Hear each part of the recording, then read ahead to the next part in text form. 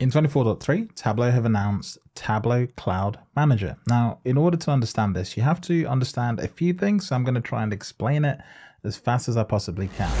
There are two ways of engaging with the Tableau platform, Tableau Cloud and Tableau Server. What's the difference?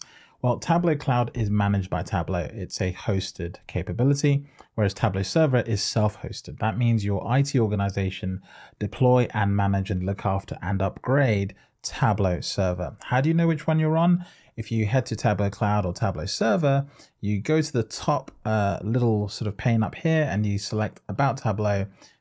It should say Tableau Cloud, but in a recent change, whoever's changing this terminology, I think put the wrong thing here. They put Tableau Server version 24.3. Now there is no 24.3. That's how I know this is a mistake.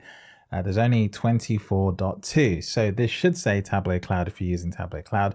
The other way to know that you're using Tableau Cloud is that you'll have a pod. A pod is essentially an instance that Tableau Cloud is running on, essentially the region. So 10AX refers to Arizona in the AWS naming conventions. So in this case, this Tableau Cloud site that I'm on is based in America in Arizona. Okay, the other thing you'll know is up here at the top, it will say online.tableau.com with the name of the pod in the front and then site and then the name of your site. You typically have to type this in when you log in. So that's how you know if you're on Tableau Cloud or Tableau Server.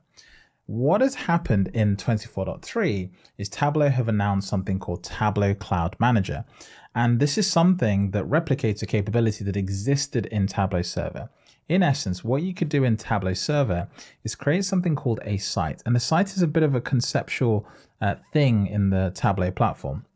It essentially creates separation between environments. So I'll give you an example. Let's say you need to deploy Tableau in your organization, but the finance team wants to have a completely separate Tableau server or Tableau setup to the whole rest of the organization. Now, it would be pretty frustrating if what that meant is that you'd have to go out and buy another server and deploy that inside of your organization if you're using Tableau Server.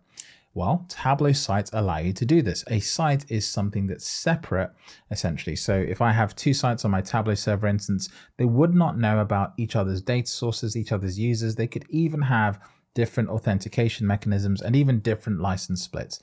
That's how they work. And so what Tableau have done is they've brought this capability to Tableau Cloud, because up until now, you could only have one site with Tableau Cloud. It was kind of like a one-to-one relationship. So one customer, one site. And actually the reality is that's not the case. So let's dig into this a little bit more. If I go into this image that I've loaded up from the marketing, I don't have access to 3 Tableau Cloud sites, so I can't show you what it looks like. But if you've got Tableau Server and you're an admin, you can actually go to an interface that looks similar to this in Tableau Server. And essentially, there are just a few key things you can do. So you can create a new site. Obviously, there's a very simple interface for you to do that. You can additionally give certain resources, things like licenses, storage, and even enable them to have different types of authentication. And so that is all the capability that sits inside of what's called the Cloud Manager. Now, the Cloud Manager allows you to see all your different sites, whereas before in Tableau Cloud, you just had the settings page and that was it. So that's sort of what I'm showing you here. It's just an image. I don't have access to it. But if you go to Tableau's press release, they have a pretty good article that explains it.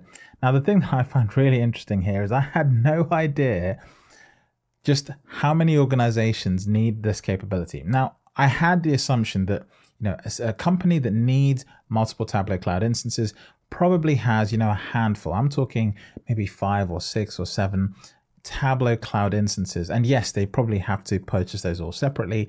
And now they can bring them all under one roof to kind of manage them in one place. But what I didn't know is there are actually many, many, many companies that need not just, a handful, not just 10, considerably more Tableau Cloud instances, and for lots of good reasons. You can kind of think of a site as an artificial boundary between capabilities on your analytics platform. And if you think of organizations, there could be things like regulation, there could be things like governance that are dictating that boundaries are enforced in a very representable way. And sites give you that ability to be able to do that. You might sort of, suggest someone goes to use the project structure to do this. And if they're really good with permissions, they could replicate something that works. But sites give you that absolute hard wall. There is nothing that goes in between the sites. and they can share resources, and you can even stipulate what resources are shared and what resources are sort of delegated down to each environment. And so here, the thing to call out is that Tableau Cloud Standard only has up to 3 sites. This is the standard edition of Tableau Cloud Enterprise, which I think is probably what most people have been on, because Tableau Plus is only a new thing. So Tableau Cloud Enterprise up to 10 sites.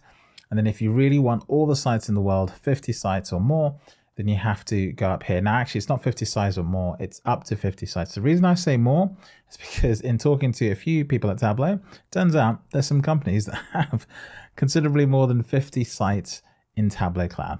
Crazy. Anyway, that's the update. Thanks for watching. I'll see you in the next one.